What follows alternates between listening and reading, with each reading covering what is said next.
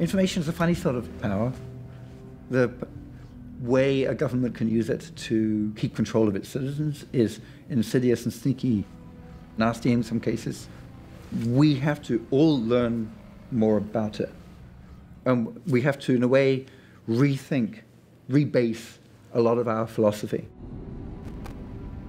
Part of changing that philosophy is to understand that our lives are not analysed in the first instance by people, but by computer programs. Some people just don't have an understanding about what's possible. I've heard people say, well, no, we know nobody's reading our emails because they don't have enough people.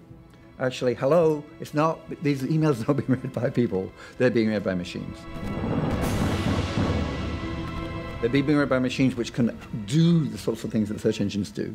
And can look at all the emails and look at all the social connections and can watch.